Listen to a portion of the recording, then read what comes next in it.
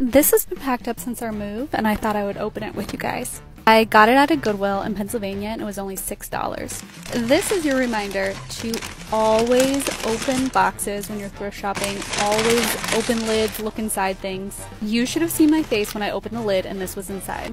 According to the serial number, this machine was made in 1910. The best part about this one is that somewhere along the line, somebody added a motor to it.